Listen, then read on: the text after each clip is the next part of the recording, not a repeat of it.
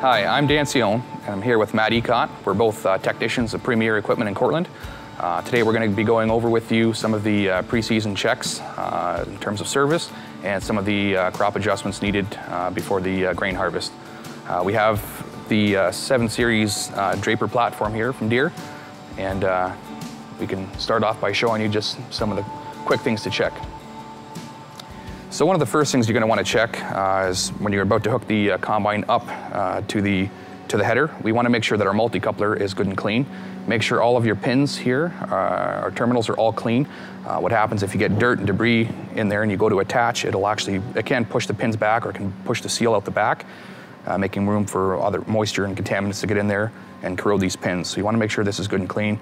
As you can see here, this is a perfect example of dirt getting in behind the poppets. The valve doesn't seal properly and you could get some leaks. Sometimes they will seat themselves, but a lot of times you end up having to replace these or cleaning them. So make sure that this is always good and clean. Use electrical contact cleaner, and if you have to, just use some compressed air to blow it clean.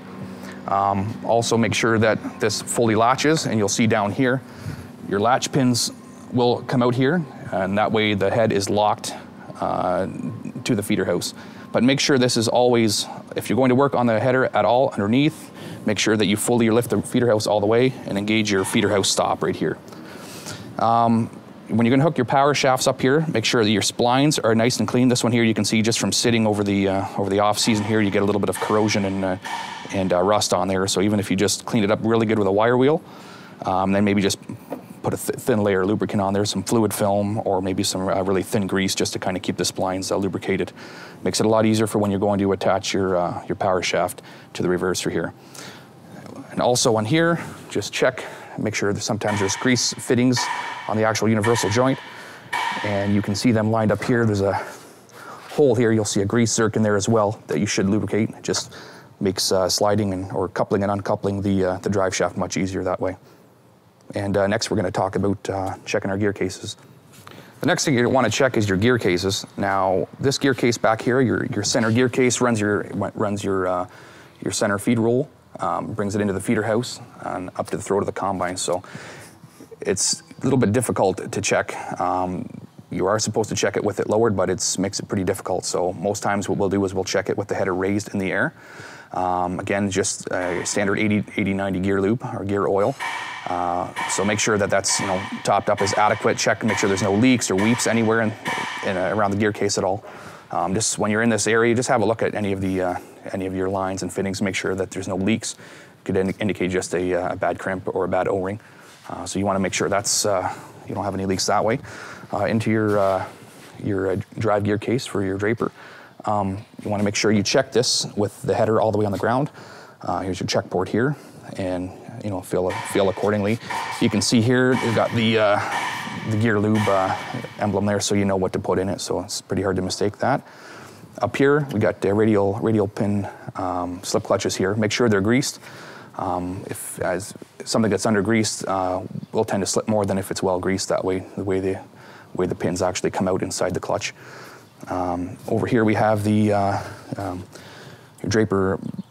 Draper belt roller. This is a drive for it here, so you want to make sure that this gear case, there's no leaks around it. It's non-serviceable. It's a factory fill, so it's not intended to be changed or flushed or anything. So just make sure again, no leaks anywhere that way. And that should wrap up basically what we need to look at for gear cases and oil levels. And we'll move on to tensioning the Draper belt. The next thing you want to check is your Draper belt tension, which you can see through this inspection door here. So just a matter of undoing the snap, opening the door. And this is pretty self-explanatory here. You want to be in the green zone here. So make sure that this indicator is lined up with there, and that way you know the Draper has adequate tension. I'll walk around here and I'll show you how we can tension the Draper belt. So you'll see this 24 mil or 15/16 hex bolt here. So by turning it clockwise, you're going to be tensioning the Draper belt, and it's just a matter of going back and rechecking that inspection door and making sure that indicator is centered between the marks. You'll want to check, just make sure all of your linkages and stuff are attached here. It can cause you some issues. Make sure they're not loose. It can skew some of the voltage readings. Check the seals here on the gear cases, 6 series platforms were greasable. I see these ones here on the 7 series are maintenance free. The telescoping shaft here though does have a grease fitting, so make sure it gets a few shots of grease there before startup. Just check your reel lift cylinders just for wet spots around the cylinders here for any obvious leaks. And just maybe go through the range, raising and lowering the reel just to make sure that the reel does lift easily. And you can make adjustments here if required. That should basically wrap up this side of the combine here. The other side's going to be similar. This is a dual drive knife, so you will have the exact same setup on the opposite side. So make sure you check both sides when you're doing the pre-season checks. So here we want to just maybe inspect the reel very quickly, so we can look and see here we have a grease fitting back and behind there. So make sure that the reel does get a couple shots of grease before startup as well. You want to check your reel fore and aft cylinder again for leaks. Make sure there's it's not weeping or squirting out of here at all. That would indicate an issue. Want to check, just go over your reel fingers, make sure that they're all I guess intact, not damaged. Can affect feed performance. We want to see check your knife here. Go over your knife sections and make sure they're all you don't have any signs of wear or any broken blades anywhere. Check your guards for excessive wear. You may have to adjust your hold downs here at some point. You want to try to set the clearance here between the actual knife section and the guard anywhere between 20 and 30 thou, or most people use a business card thickness to kind of check that there. It'll be pretty obvious if it's too loose, but if they're too loose, you could look at breaking some of your knife sections. So just give that a quick once over. Over here on the right side of the Draper platform, we got our reel drive motor here. So we want to just check the motor for any signs of any signs of damage, any leaks anywhere on there. You want to check your skid pads here. Just make sure that they're they're not excessively worn, because it'll wear into the bracketry here. So just make sure, because anything that's worn badly will prevent the reel from moving fore and aft. Again, you can see your cylinders under here. You want to just check for any obvious signs of leakage and make sure your pins are secured in there. And again, we're back to the same side. You can see the telescoping drive shaft there with the grease fittings and whatnot. And if you're going to do any work on the reel, make sure that it's raised all the way up and you put your safety stop in to prevent the reel from coming down and injuring you. And that basically wraps up the service side pre-season checks on the 7 Series Draper platform. Hi, I'm Matthew Ecott from Cortland Premier Equipment Soaring. We're going to go over the 700 Series FD Draper head here. And we'll just go over the adjustments and stuff for pre-setup in the field. We're going to start with these optional row crop dividers that are available on the new 700 Series heads. 600 Series, you could get a different option is available, but it helps for dividing that tangled mess in the fields. We'll move along here to the Draper belt tension. It is probably one of the most critical adjustments that need to be done. As you can see, you have the red zone, the green zone, and the yellow zone. It needs to be properly adjusted daily. As those belts stretch, they need to be adjusted properly. You can have a lot of damage to belts, and they need to be checked regularly. We'll move along to this side here. You have a spare knife down here that could potentially be used when you have a knife that's broken, or if you need spare parts. Some guys have it and some don't. It is an option on these headers. We'll talk about locking up your headers for grain. There is this lockup mechanism that's got to be installed into the float arms. They do go right in here. Make sure you put them in the proper location. I've had guys put them in the lower side of the stop here, and it does not work. Moving around, adjustment of the crop divider is crucial. It is done right here. When you have the header down onto the ground, you would like to have about 1.5 inches of clearance at the divider point here. There is also a reel pitch adjustment, which is done here with this handle, and then you move this cam as needed for the reel pitch. The knife here is one of the most critical things that have to be adjusted when doing grain crops. We advise these hold downs be adjusted with a business card of some sort, and you just kind of want to make sure that they will fit underneath the hold downs as needed. You can adjust this right here with this 10 mil screw as needed, and you should do the whole knife, if not daily, weekly for sure. Another crucial part I want to touch on is the knife drive alignment, which is done right here. These two 18 mil bolts here, you loosen them off and adjust the knife head up or down so that that knife travels in between the guards here.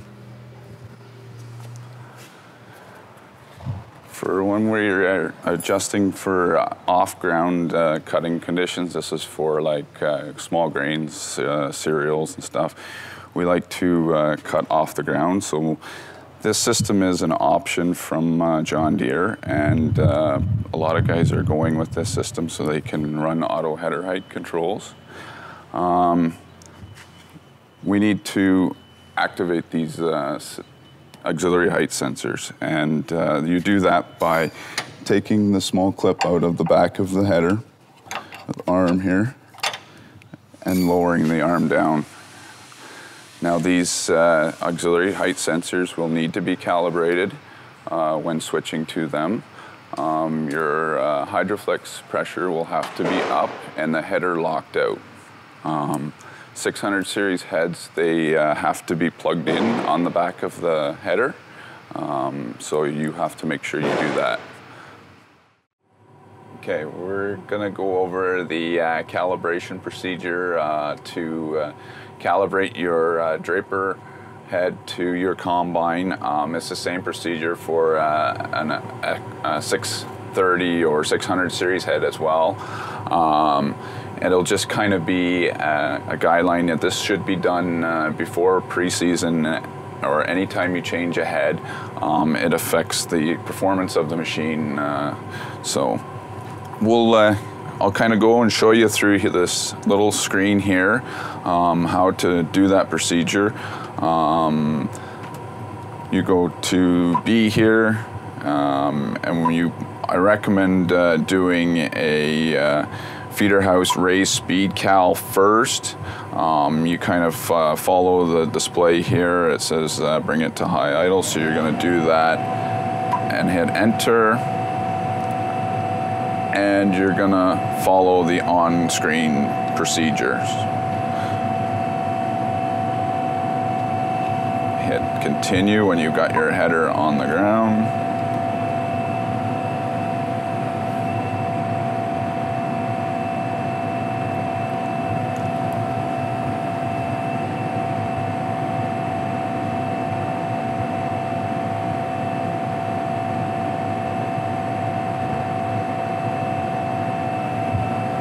Now, as long as your numbers are counting up down here, it is actually doing something, and you can kind of see your header raise.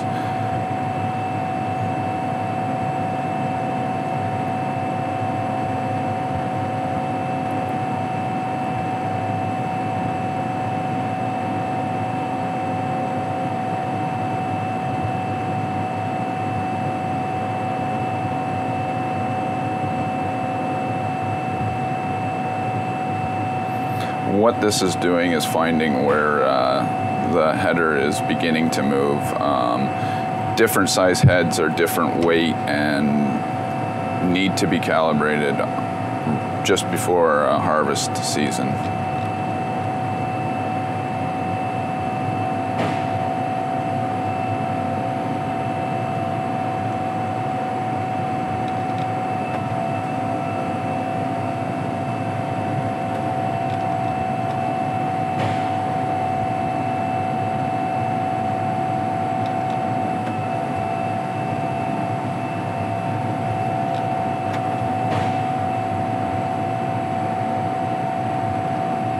it'll say calibration complete. You have now finished the feeder house raise cal. You hit enter to save the changes. And then we are going to do the header cal, which is the second cal I recommend doing.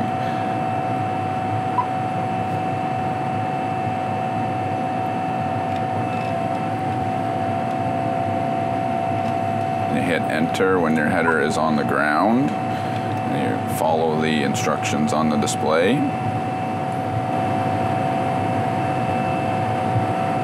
Now for new S-Series combines, they have what they call a hybrid mode, so you can use auxiliary height sensors and the Hydroflex mode. Hit enter when it says you want to proceed to the next step.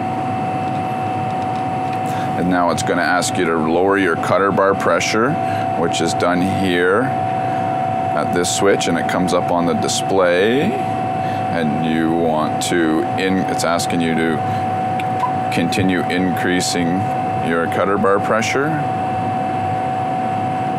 which is your Hydroflex pressure. Then it'll say press and hold the header lower switch.